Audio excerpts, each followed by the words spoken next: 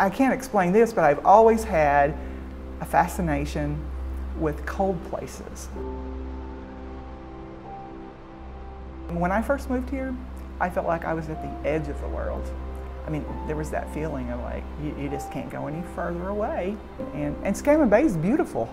I mean, the geography here is stunning to me. The village itself is beautiful in that the buildings, their homes are painted all these different colors. You'll see fish hanging outside people's homes. You know, you'll see moose antlers, and everybody's on four-wheelers. And there's 2 trucks and one of them is running. It doesn't look like what I'm accustomed to, but now it feels like home to me. I feel like, though, the remoteness is a hurdle.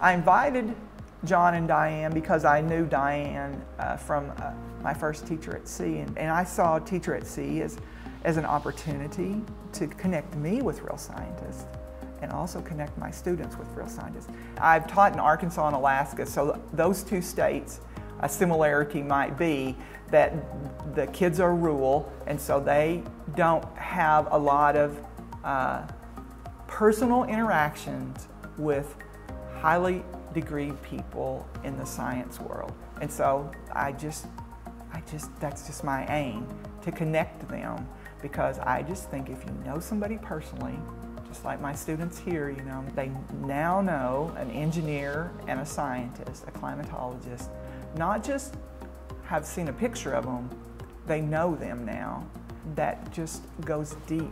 It's a deep impact on a young person. Being a teacher at sea, being in the Teacher at Sea program, getting to work with scientists, it gives me more credibility whenever I go back into the classroom, because my students know that I was on a ship working with real scientists, doing real research. And it's my hope that I can connect them, so it won't just be me that had the connection and they just had to hear about it.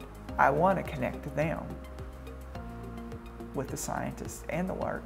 So that's my goal, and NOAA and the Teacher at Sea program has been the best program to help me reach that goal. I like to inspire. I want to inspire my students to dream big and want to do some of the harder things. I think that when I close my eyes at night, I have a good feeling about helping my students cross that bridge between the Yupik world and the Western world, and still value and love their Yupik culture and their roots, but still be able to step into Anchorage or Fairbanks or, you know, San Diego and not be in culture shock. Be able to function, and not just function, but to succeed.